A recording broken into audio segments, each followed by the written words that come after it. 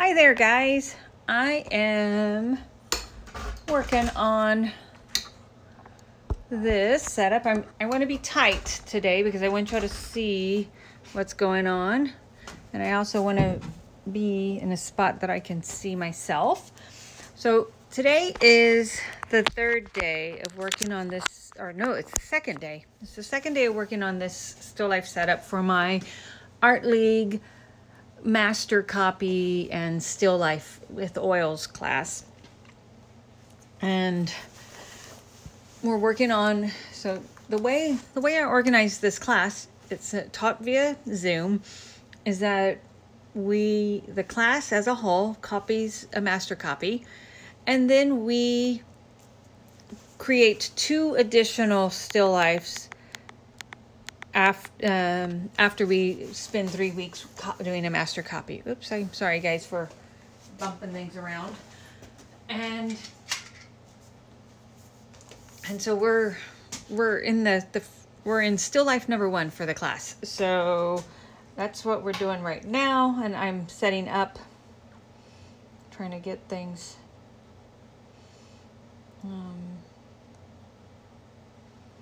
let's see. I'm trying to see something. Let's see. It's not letting me do what I want to do, but that's okay. Let's see. Nope. So I am. So this morning I started working on the second layer and kind of doing a refining layer.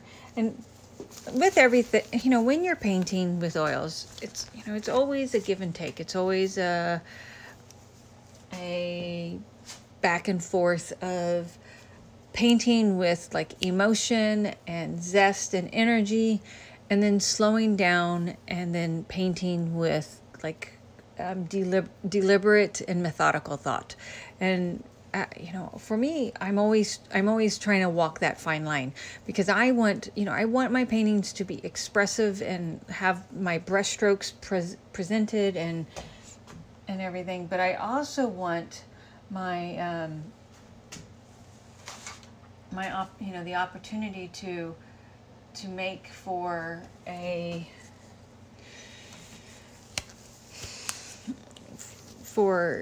beautiful interaction. And so the way I work and the way I think is I start off strong and then I move on to refining, and that's where I'm at today. I'm refining today.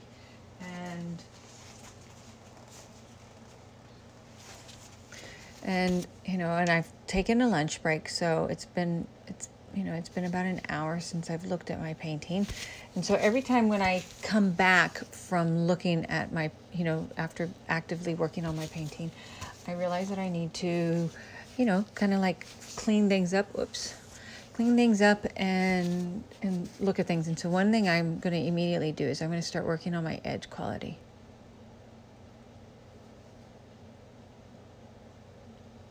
So that needs to be a softer edge. And like there's a bigger highlight right there, but I'm not going to put that one in just yet. I want that will come as I move forward. And the pewter that we're doing is a lovely piece of pewter that it's one of my favorite objects to paint. And so, and what I love about painting metal is that there is just so much to slow down and look at and absorb and think about. And what I think what makes a really beautiful metal object, a painted metal object, is when the artist really does incorporate all those shifts in color and temperature and value, and they really make for this. How long will the paint be able to be worked when you come back to refining it? Well, I use lead white, so it's pretty much wet for the day, but then it sets up tomorrow. So I try to keep my focus zeroed in, so that way I can make for the best shapes. So got this green apple that's reflecting. And there's green apples up here reflecting.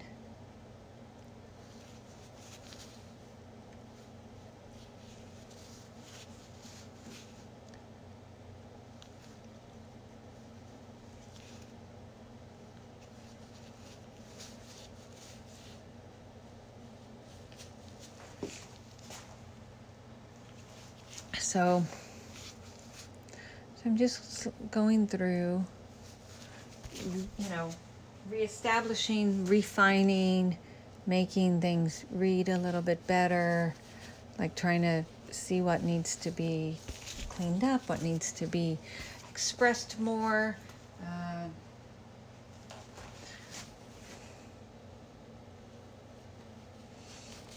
And it's, you know, there's really some wonderful shifts in value and color. And like I like to think of color and value very together.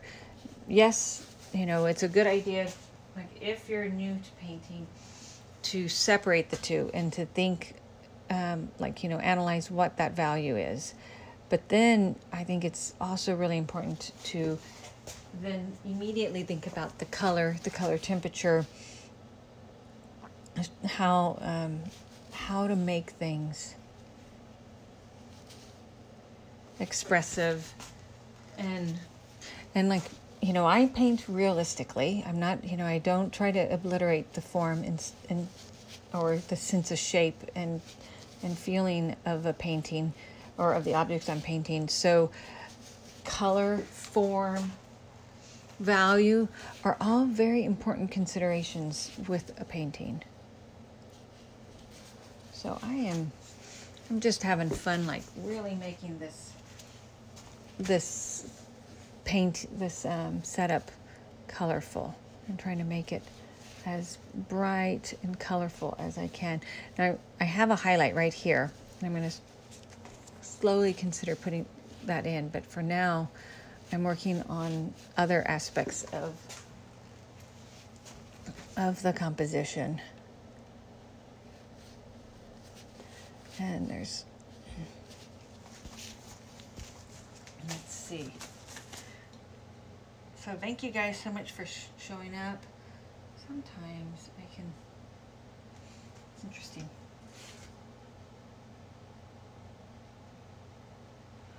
Huh.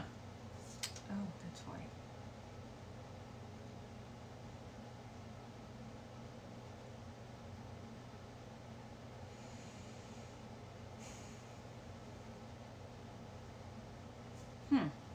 Okay. I'm trying to get to where I can see all your comments and everything, guys, in a better way. Hi, Bonnie. Nice seeing you. I'm glad you joined today. So I love connecting with you guys, all of you guys online. So thank you. So thank you for saying hi and stopping in. I really do appreciate and value all of, you know, all the support y'all lend me, and I appreciate it so much. So I'm really kind of right now just fiddling with the setup, and so I need to get my start getting my highlight in. It's like right here, and there's, you know, there's a little bit more going on right here, so I need to lighten that and lighten that. So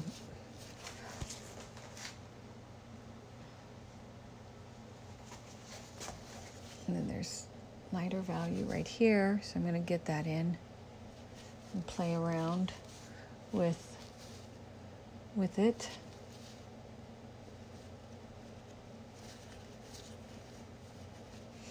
Okay, so So that's working out. I like how that is.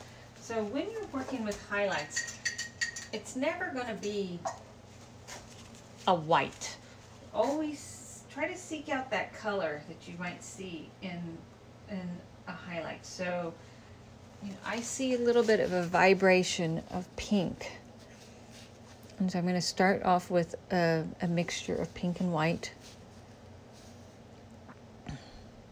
And it's actually pretty deep in value. I'm not going too light too fast because you build up to that. And in fact, actually, the really light values probably will show up, you know, like another painting day.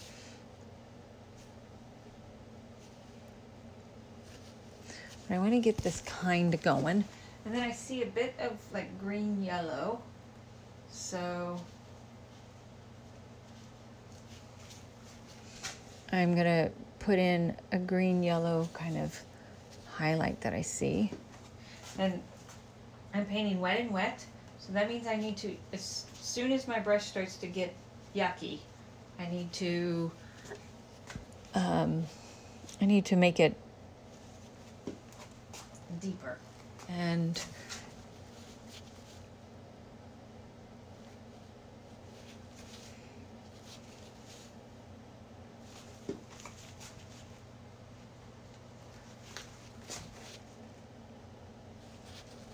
so I am working.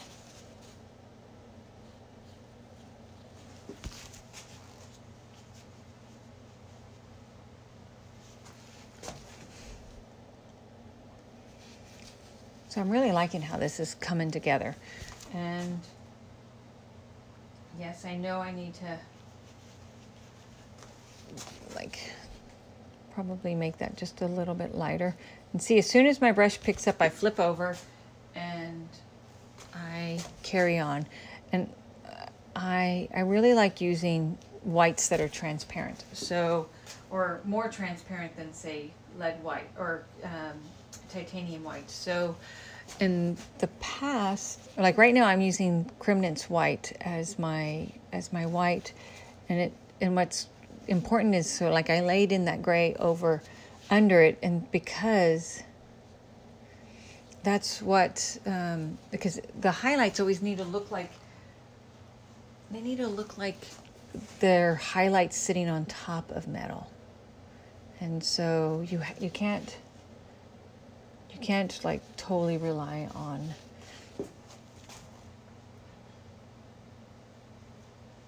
I'm going too light. Okay, I don't see any questions, so I'm just going to keep kind of talking my way through. So I'm going to work, you know, and it's funny, now that I'm starting to work, now I can start seeking out some of those lighter values. And I'm working on this beautiful linen. It's like a medium weave. Smooth enough to be portrait grade, but just a little bit too extra toothy with texture. So I get some really nice textural effects.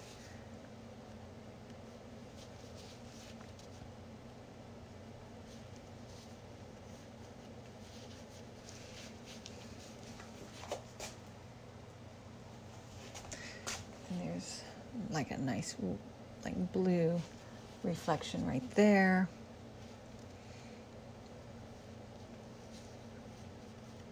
I love that. To me, what makes a painting so amazing is this nuance. And I just love the nuance that you can accomplish in oil painting by applying layers and being unabashed about so like you paint one layer down, and then and you know that first layer may be a beautiful painting and you know you did a good job, but then to decide and to like embrace the idea that you know maybe it could be refined just a little bit more, and you know and then asking yourself, well, what could I do as an artist to make it even like make that refinement even better.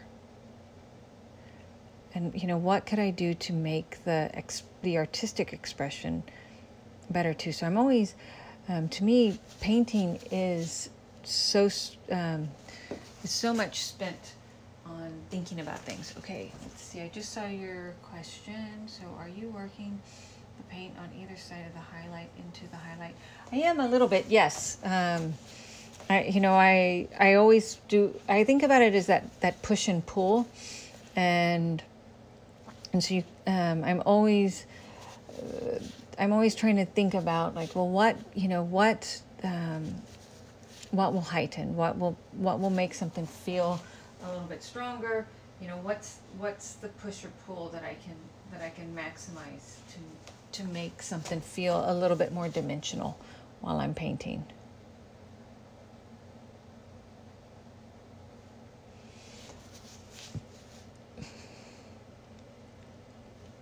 So I've got this, there's a really bright highlight right here, but I'm going to obliterate my first layer and begin to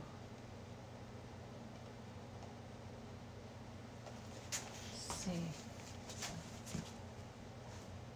Yeah, Jihad, the understanding the color is important.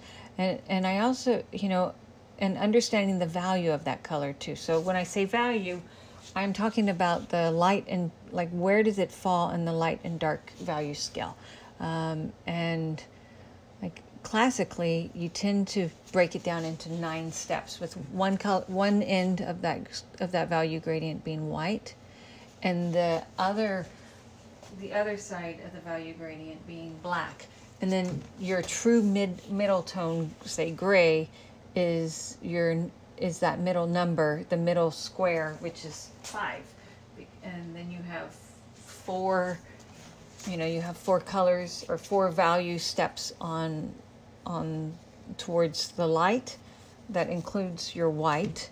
And then you have 4 value steps towards the dark, which, and the 9th color is your black.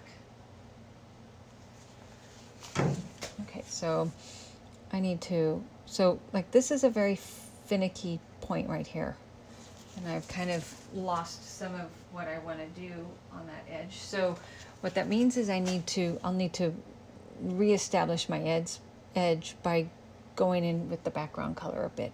But before I do that, I'm going to just get that going a little bit. I love how it's evolving. Thank you. Thank you. So this term we have been studying Chardin, which is Chardin was a wonderful French artist, 1730s, so the early 18th century, and his works were like genre, like simple genre paintings of household kitchen items, and simple things like a maid churning butter, or a young child blowing bubbles, or building a house of cards, a card house. And so his work was really about like the finding beauty in the everyday, the simplicity, and that's something that just really appeals to my own like sense of beauty and sense of self. So it's been a real pleasure to be able to explore Chardin in class, and then like kind of create a still life setup that is very Chardin-esque in feeling. But I'm, and I learned, I did copy the setup that we used in class. And then I also, but then like, you make a master copy so that way you can learn how to apply those lessons to your own work. And so now, some of the ideas that I learned from copying the Chardin, I'm trying to incorporate into my work right now. And hopefully it's happening. I think it is. I think I'm becoming some of my treatments for this painting are softer because that was something that Chardin did so well.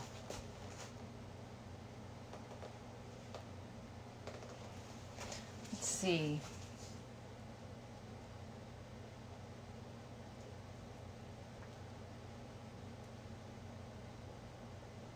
Yes, T. Bates, I do absolutely recommend making master copies. One of the reasons why I find it so valuable is because, you know, it allows you to learn how to, I think it just it teaches you by copying a masterpiece, how to really start to investigate and like reverse engineer, because so much about painting is that reverse engineering activity, that mental activity, and then you use that reverse engineering skill set to apply when you're in the studio yourself, working on your own work, and I think that's valuable. That is so valuable to be able to do that.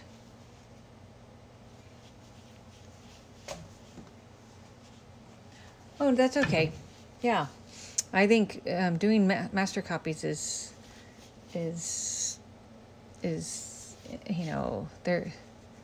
they are really, it's really a good exercise and experiment.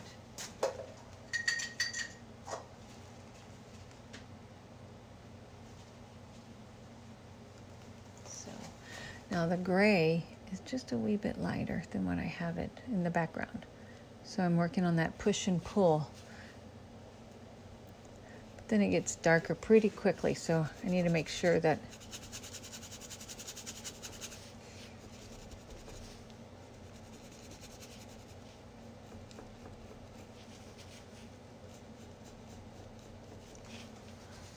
okay.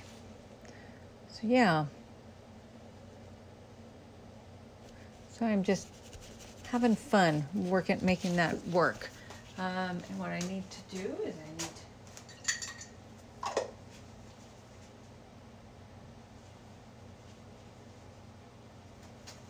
now I could very quickly be switching to a smaller size brush, but I like to see how long I can stay with the bigger brush. And one of the reasons I do that is that I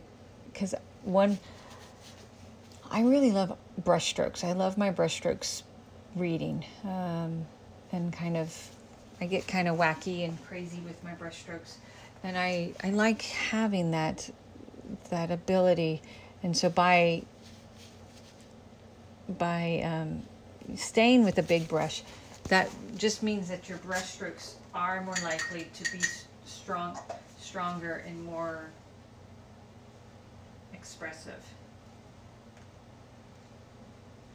And the amazing thing is you can still keep brush strokes even if you're doing a really tightly rendered painting. Even like when I copied a Dutch master copy, I was really surprised that even in that tight rendering space of a Dutch floral still life, there was still room to be extra expressive with your brush strokes.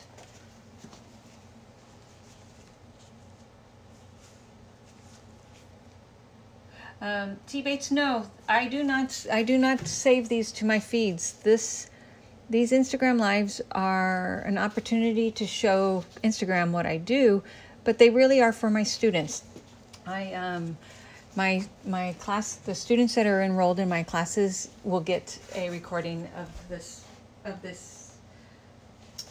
Instagram live, but I don't save it and leave it up to the public. But thank you for joining in. I appreciate it, and you're always welcome to join again.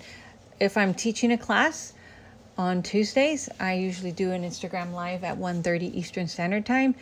And then my Great Falls class that I'm teaching on Wednesdays, that starts at 2 p.m. Eastern Standard Time.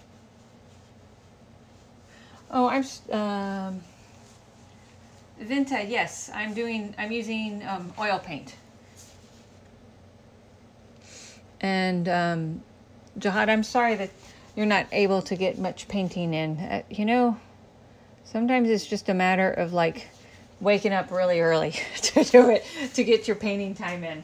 Just like, if it wasn't for as much teaching as I'm doing, I don't know if I would have as much opportunity to paint right now. My daughter's keeping me really busy with homeschool and stuff. But I am getting to paint a lot because of class. So, okay, I like how that's going, and I want to get to, I'm not going to work on the apples, but I do want to work on porcelain and setting up the porcelain for my students. So, and I wasn't able to do that previously, so this will give me an opportunity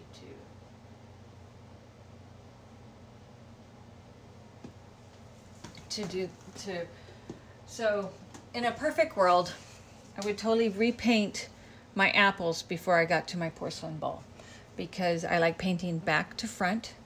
And what that means is that then, like, you know, I paint back to front, and then the porcelain bowl is essentially more forward than these apples. But for the time being, and for, you know, for time protection and guaranteeing that I get to this part, I'm going to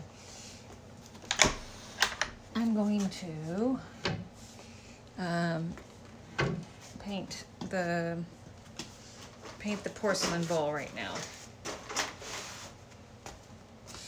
And so typically what I do, like, so I would have my apples fully painted thoroughly before I start working on, and I am going to have to paint like this part of the apples, just so that way I have a good clean, a fresh wet edge.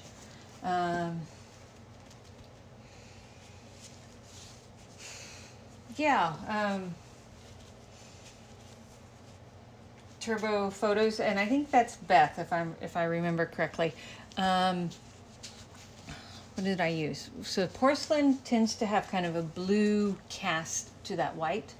So from what I can see here, I used either ultramarine blue or cobalt blue and burnt sienna, because I have the transparency, and obviously there's just a little bit of white in that dark shadow shape. And then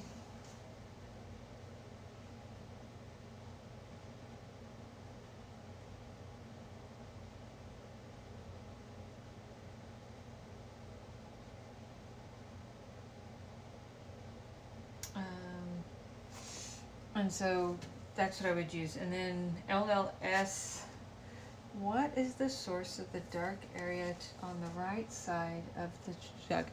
Right side of the jug.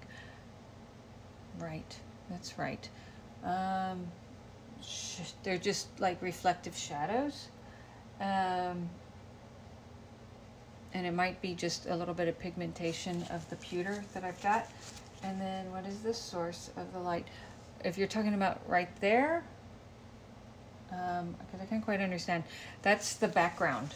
But there's, you know, I've got reflections, so probably things that were off in the studio that were causing some reflections in the bowl. Okay, so I'm going to first try cobalt blue and burnt sienna, which is also transparent red oxide for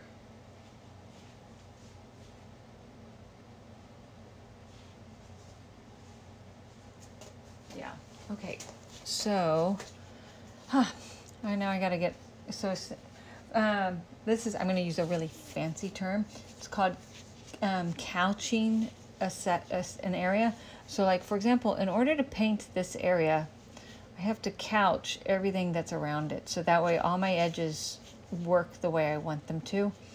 So that means I need to get my background, bit of this apple in, that background too. So I got to quickly couch everything. That's the official term, but I also use the term setting up the shot. So, so I'm going to be setting up the shot a bit. So to make things simple quickly, background. Oh, I need more. Okay.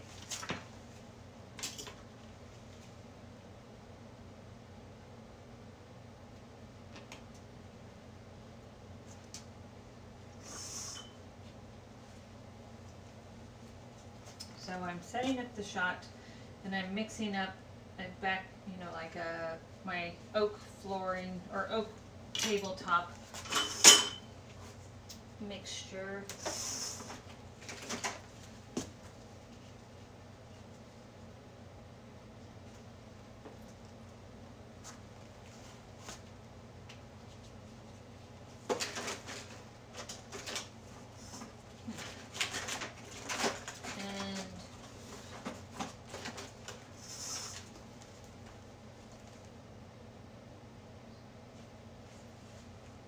I got some shadows I need to put in, so I'm going to quickly do that real quick.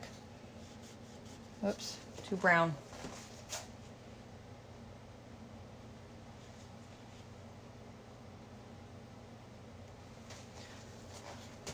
Okay, let's see what that's like. That's better. So I'm obscuring stuff a bit. Let's see, let's get this guy in.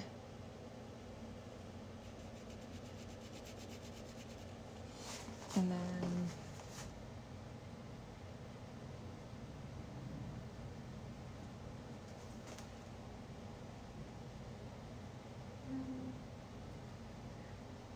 okay, good.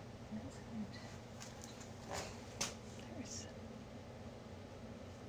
Okay, that looks really, that's getting to where I need it to be. Too light, dang it. Not too light, too fast. So I'll mix darker. That looks better. So there we go. And then that's darker. Okay, and now, like this is a little bit darker, so I made it a little bit lighter. So today I'm gonna darken that just a little bit. And it actually gets just a little bit darker. And then mixing with white.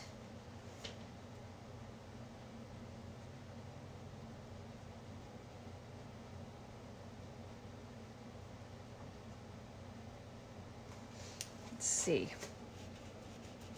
Yeah, there we go. Oops, too much. Too dark.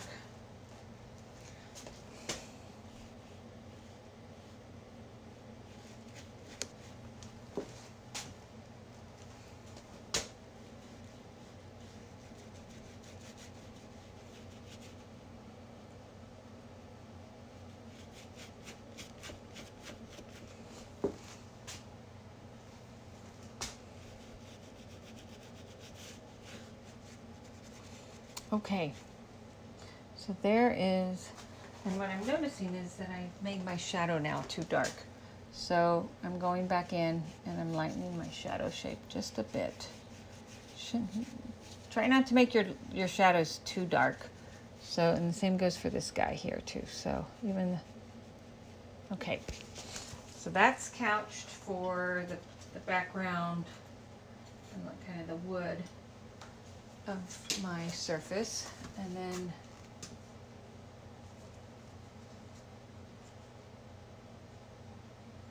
let's see, okay.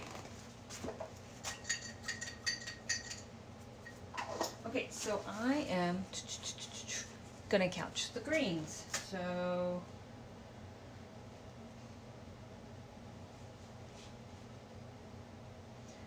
I'm striving, I want my, let's see, I want things to be, yeah, I love painting apples. So in a way, this is kind of almost hurtful not to be able to be painting the apples, but because I I love spending time painting apples. Apples are like, they're so fun to paint. But, so if you notice, I'm painting over, pretty much painting over everything.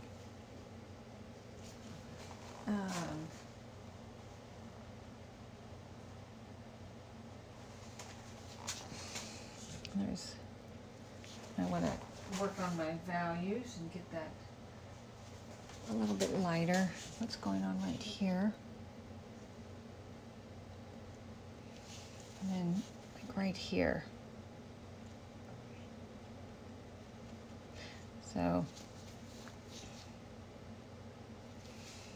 yeah, that looks nice.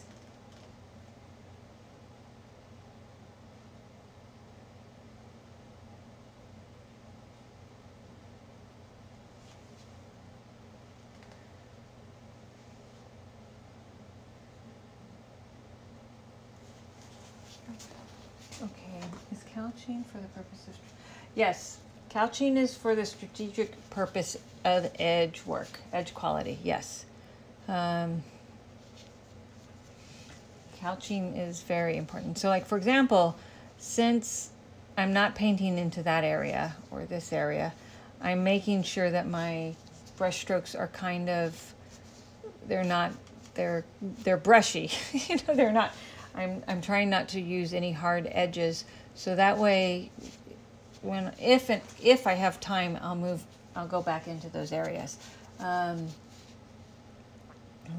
I may not have time, so we'll see.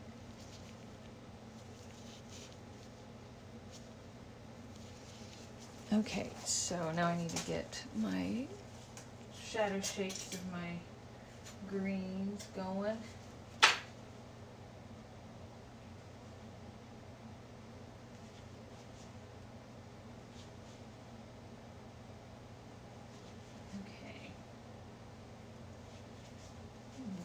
Okay, and then I've got get that shadow shape in, and then there's a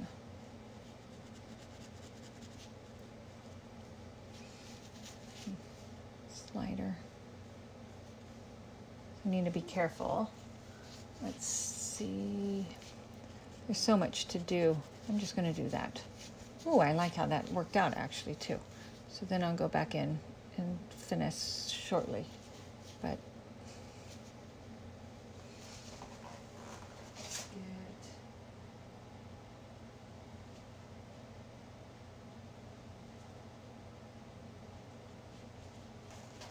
okay, so I've got a dark value right there that I need to get in.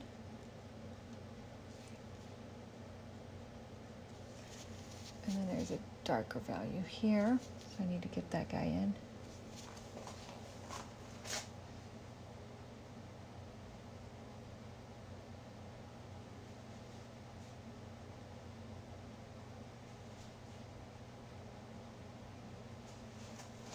Yeah, that's working out. Okay, so guys, thank you so much for the people that are tuned in today. I really appreciate it. So we are, I am working on a still life demonstration from my class that I'm teaching through the Art League. So for the new people that are, yes, happy little tree. The new people that are here, I teach an online class through the Alexandria Art League, and we're on our second still life in the class. And I'm teaching, I teach indirect oil painting. So that is the traditional way of using oil paint. So think Dutch still life, Van Eyck, Vernayce, Titian even. So not impressionist. It's not a la prima, all in one go. It's this is like a deliberate, thoughtful type of oil painting, and it happens to be my favorite way too to paint. But okay, so I'm almost done with the couching part. So I can now start getting some of my reds in. So I'm laying my reds over what I've done.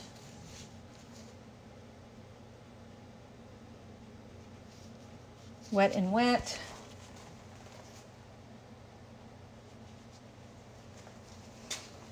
And working to make them, so now, so, and like the thing is, like when you're dealing with apples that have kind of a very, like a freckled, they have a kind of a freckled surface. It's always kind of a push and pull of multiple colors. So and like these are complementary colors too. Oops, sorry, I knocked the camera a bit with my shoulder.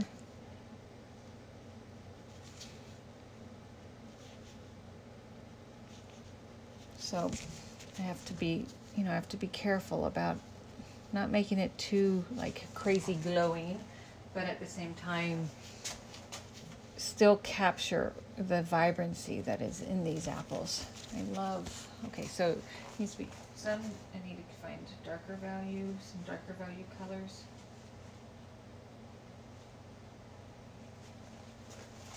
And some more cooler reds. There we go.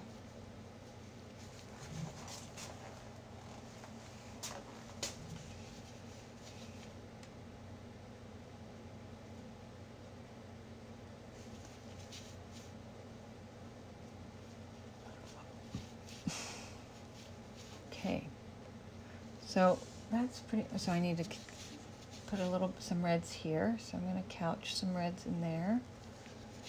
And there's some reds here, so I'm going to get those in. Yeah, that's working. That's working.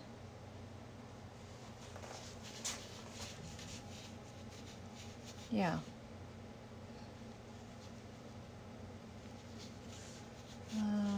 Yeah, that looks really good.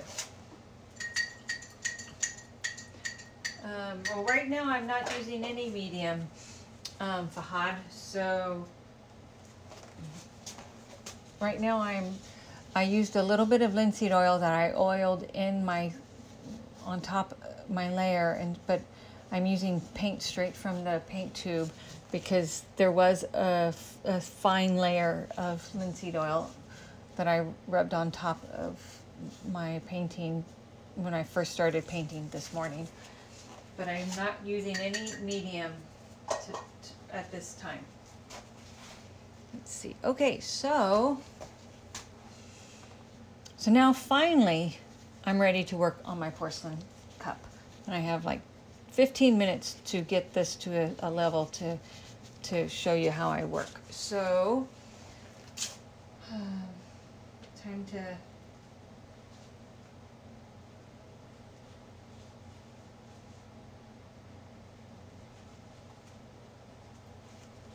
so even though my porcelain is white, it's not white. There's kind of a bit of a blue tint to it. And I want to make sure that I have enough room. And the shadow shape, it kind of stops there.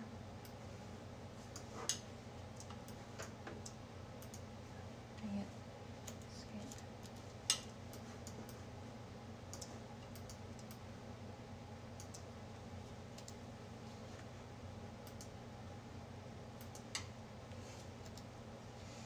Okay, so it's about right here.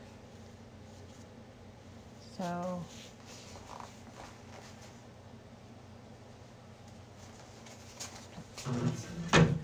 and I need to carefully get that edge in. And I think I actually have, I may not have enough room. I might need to expand. I may have made my apples too big. I think I did. Well, no, Stephen, there will not be a recorded version of this for for Instagram in general. I do record and provide this for my students that are taking my class, because this Instagram Live is an opportunity for me to kind of promote my classes that I'm teaching through the Alexandria Art League. And it also gives me like an additional hour of class time for my students of demonstrating.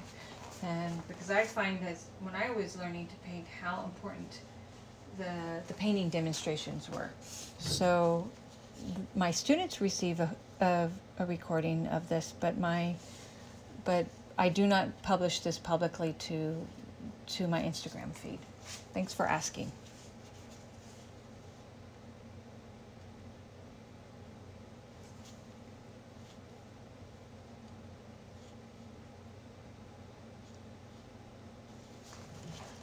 Yeah, so this works out. So I'm slowly oh, thank you, Patty. I'm glad you appreciate it.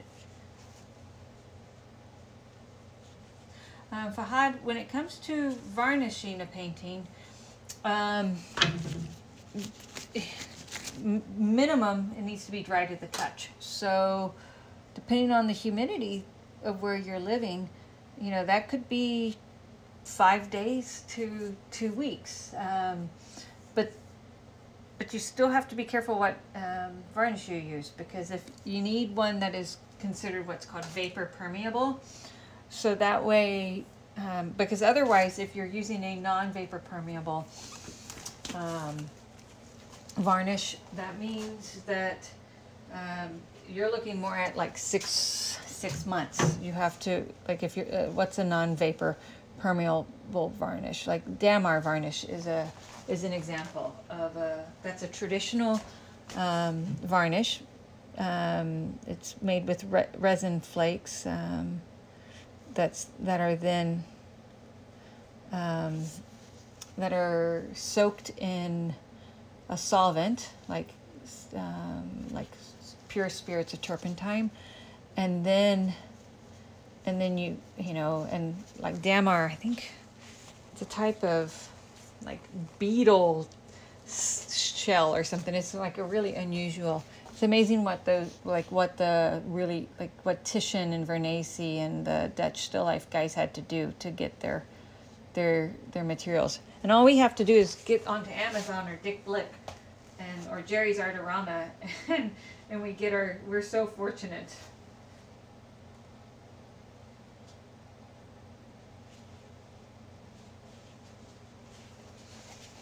And I do mean it. I'm thankful that we don't have to do as much work as previous generations of artists.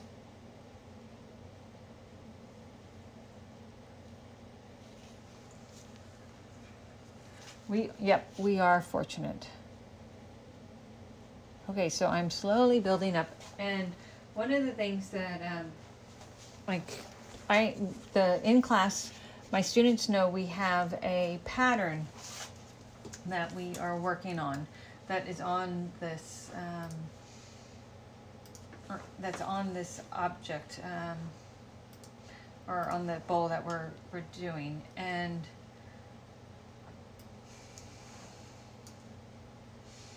so my country is famous for the Damar trees. Oh, cool! You're from Oman. Okay, yeah.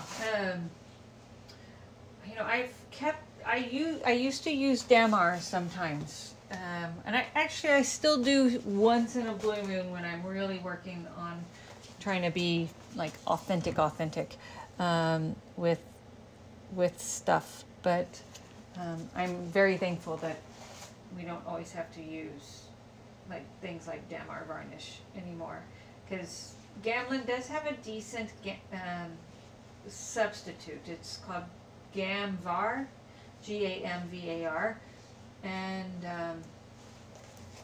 that does, and who knows? I mean, the Gamlin it's supposedly a synthetic, but it might be like just an extremely refined version of Damar, that, because one of the problems with Damar varnish is that it's non-vapor permeable, and so you can encounter some problems with if your painting is not 100% cured. You can have lots of problems with the final setup oxidization of your painting. Okay, so it's all about meticulous. So we have a pattern on this setup, and so I want to make sure that I've got enough room. So using a very, I'm using right now just to make it a little bit easier for you guys to see. I will sometimes experiment and see, like, do I have enough? Is this big enough? Am I making it big enough for what I need?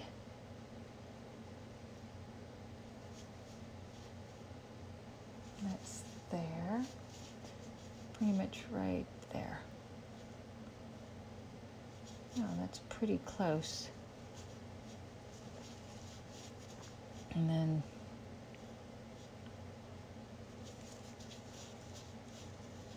it goes like that.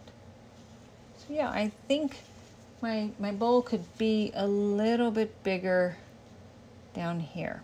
So that helps me shape and size the bowl in this final refining stage. So I'm getting close to the end of my session, but it gives, I've got enough, so I've got enough knowledge to know that, okay, I need like about that much more room. So I know to bring down my bowl to there. And then that helps me kind of set up on the shadow side too. And now also when you're painting, like so, I like to measure. I think that, nope. So let's see if that's my halfway mark. Nope.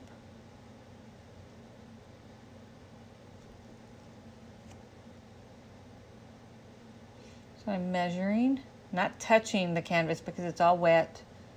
Okay, so that's it right there.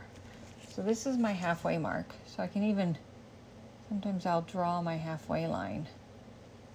And that helps, and then I will obscure it as I go further, but it helps me set up then, okay, so this is my,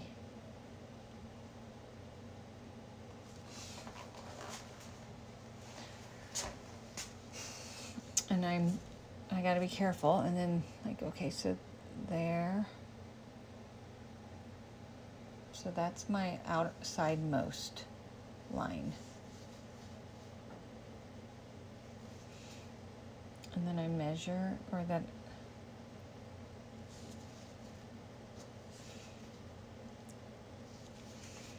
okay.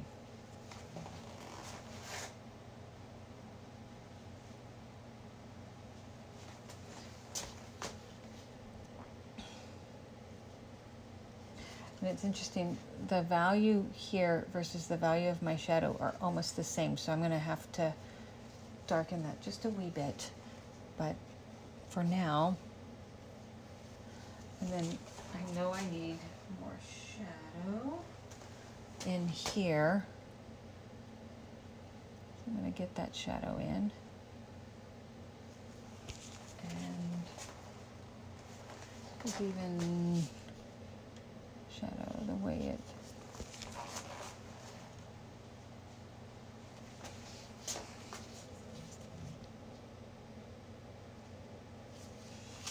okay, and then there we go.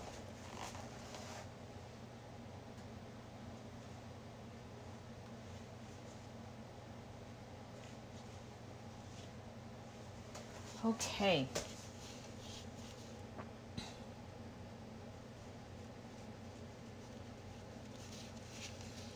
And then like the pedestal, there's a foot of this bowl, and the shadow side gets very obscured. So I'm gonna make that obscured. I'm going to soften that edge, put in a little bit more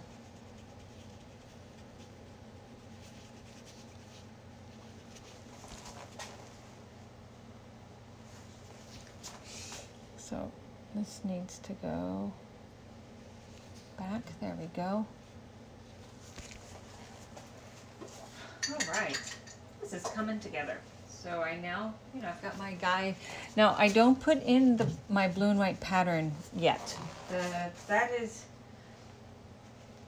to me, the blue and white pattern is so important. I actually often will paint the porcelain bowl a few times because that also helps kind of give the visual effect of like a quality porcelain bowl has kind of a translucency to it. And so if you've painted it a few times, you'll have, and I kind of alter one color, my first layer to my second layer of colors. Oops, there's my timer telling me that my hour is almost up, and Instagram like kicks me off, and then it won't let me do some stuff. So let me stop there, and I'll stop for the day. But I appreciate everybody. And so now, see that stripe, that vertical line that I used to create, I obscure it.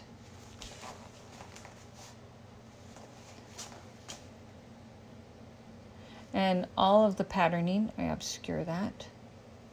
I don't want that out just yet. And on the tabletop, I obscure that too.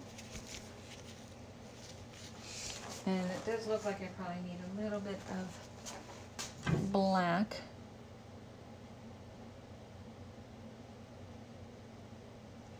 So I carefully work on that.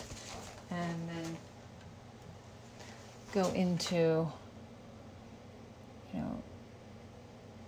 back and forth. Oh, you're welcome, Catherine. Thank you so much for being here today. I appreciate it so much. And I don't want to stop. That's what painting is all about. But as soon as this is over, I gotta change mindsets and begin to look after my daughter and see what she's been up to while I've been doing this. So I appreciate you guys showing up and and taking the time in your day to watch. It's always a treat to me knowing that you guys are checking in. And do please visit my site, my website, or my links in Instagram, because I actually have several links that I've just updated. I've got some weekly classes that are enrolling, and on December 15th in the evening, 7 p.m. Eastern Standard Time, I'm doing a live painting demonstration, 2 hour. It's a 2 hour long event through the Art League of Alexandria, and it's free to all. So sign up for that. There's a link in my profile links, and I just really appreciate you guys showing up, making today such a good one. And I'll be here tomorrow doing some other type of still life. I won't tell you what it's about, but it'll be fun and a surprise. And let me actually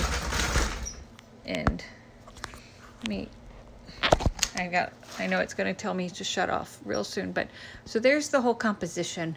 And I haven't done that apple, and I'm going to leave it as is. And this will just be an exploration of painting. Take care, guys. Thank you so much.